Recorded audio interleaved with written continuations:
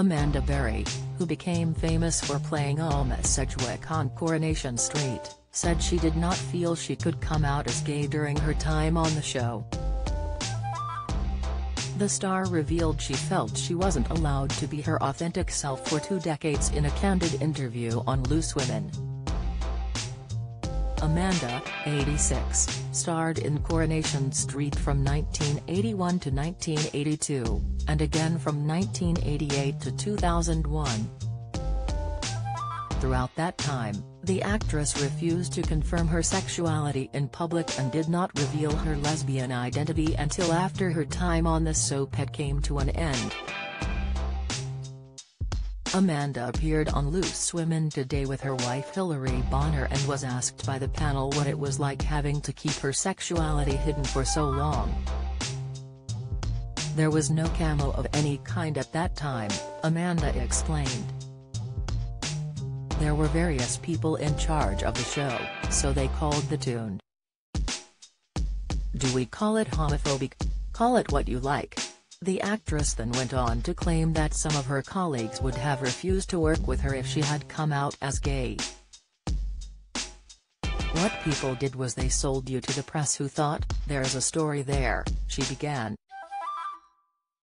"The press came and the very same people who would have done that would then say, I'm not going to work with someone who's gay." The actress went on to confirm that her co-stars were actually well aware of her sexuality long before she came out to the public. "Everyone knew I was gay," she exclaimed, before admitting that she had only divulged her secret to a few chosen confidants. Amanda said, "Nobody at Coronation Street knew but my very close friends Helen, Worth, Sue Nichols and Barbara Knox." The star was with her partner Hilary for 10 years before they finally tied the knot at London's Drury Lane Theatre in 2014. Amanda has previously insisted that Coronation Street bosses would have let her go if she had come out in the 1980s. In an episode of the Conversation Street podcast, she recalled, "I spent a fortune on solicitors because believe me, if that had happened to me at that time they would not have kept me in Coronation Street, and I will stand by that.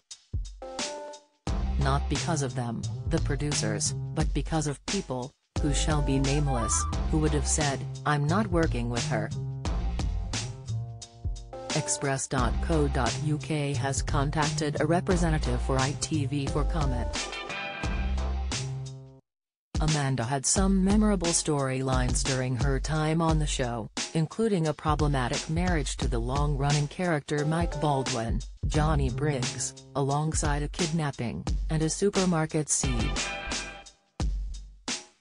When she decided to finally leave the ITV soap in 2001, her character was killed off in a highly controversial cervical cancer storyline.